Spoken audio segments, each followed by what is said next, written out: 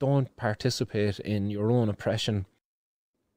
So the first headline I have for you today, guys, is that there was a man and he was silly enough to think he could, well, I suppose there'll be many people actually who think they can smuggle drugs into the Cork prison and to other prisons around Ireland, and many of them are quite successful in doing so, but unfortunately not all of them are. And interestingly enough, I was reporting on another story last week where cannabis oil was being smuggled in for somebody who needed it for medicinal reasons, I suppose.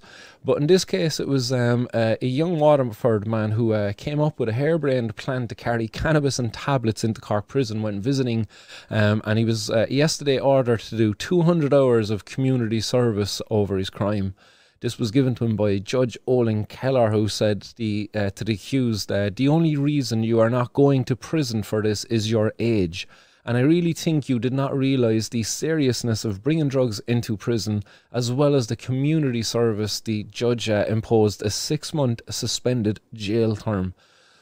I would be very honest here in thinking that maybe the real reason the judge actually didn't arrest him is because, you know, all the guy was doing was trying to smuggle some drugs into the prison. Like, it's not a big deal, to be fair. The drugs going into the prison probably does the prison's wardens and things like that a service, because at least the prisoners are able to kind of be a bit more relaxed and, you know, a bit more sedated depending on what the tablets are that he's bringing in there. But if it's good cannabis and if it's going to be able to keep the people happy in there, that's only going to make the old environment a bit safer, I suppose, for the prison warden. So in fairness, the guy was actually doing a service by sneaking her in there.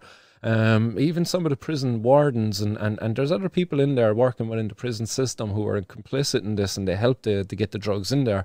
It's not always just smuggled in by people such as this individual. But his solicitor anyway, Frank Buttermore, said the probation report was favourable to the young man, and the prison drugs dog sniffed out the stash, and the visitor was prosecuted on drugs charges to which he pleaded guilty. So obviously this guy was after going into the visiting room. He was trying to sneak the drugs in via the visiting room, and he was going to pass them to somebody inside there once he was meeting with him. But obviously the old drug dog was able to smell the cannabis. But if the guy, it's interesting here, if the individual hadn't actually concealed cannabis with the drugs, the dog would have been none the wiser. Because the dog isn't actually trained to smell Valium type tablets, you know, the alprazolam. So the dog isn't trained to actually sniff that out. He's trained to smell cannabis. So that's probably the biggest mistake the individual risked. So that's unfortunate. And I would actually agree with that kind of thing then as well. You know, when I was in prison myself, I was offered all sorts of tablets. The very first person I was actually offered tablets from going into prison was actually a nurse. The nurse, upon being admitted to the general population, actually said, "Hey, do you need anything? Can I get you something to help you sleep? Do you know, does your mood need regulation?"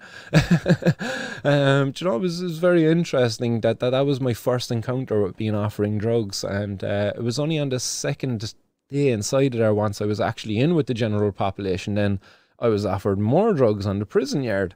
I knew a person there in the yard, and he knew me, and he came over and he's like, "Oh, Jesus, surprised to see you in here," and blah, blah, blah. And you know, it's not a kind of a person I would have stopped to have said hi on the road, I suppose, because he was in there for robbery and shit like that. But he was saying to me, he was like, "Oh yeah, if you want, I can get you this, I can get you that," like, you know. And yeah, it was actually hard enough to get cannabis inside there. He was probably able to get a bit of hash, he said, all right, but to get cannabis wasn't that easy at all. The solicitor anyway said that about the individual and his attempt, that this was not a very successful attempt to do what he should, to do what he should not have been doing anyway. This was an idea he came up with himself. His friend was in Cork prison. He decided to bring him a present. His friend was not expecting to get this present. Yeah, that's what you're going to be saying when you're in there anyway. And the prison officer probably realised straight away what was going on. He admitted this rather be a harebrained idea. Judge Kelleher said it was so harebrained, I don't know how he thought he could get away with it. The 21-year-old from Waterford pleaded guilty to the charges of conveying drugs to Cork prison, namely €50 worth of cannabis and 25 tablets in total. So So he gets a suspended sentence in this, and he also has to do 200 hours community service. So he's gotten a conviction. So while the judge, you know, took pity on him because of his age, he showed no pity there at all, you know, because now this individual has a criminal conviction for the rest of his life. He's caught with possession of illegal drugs. That's fucking damaging outside of whatever else he might have got convictions for there, you know, whatever conviction you get for trying to, convey drugs to a prisoner. But yeah, that's what prohibition is causing in our society. You know, if individuals were not having to go to prison for petty things like possession of cannabis and stuff like that, there might be individuals then having to sneak it in there to them. You know, if cannabis was legal and regulated, you know, and a person was prescribed it or needed it for whatever reason, maybe it might be afforded to them inside in prisons.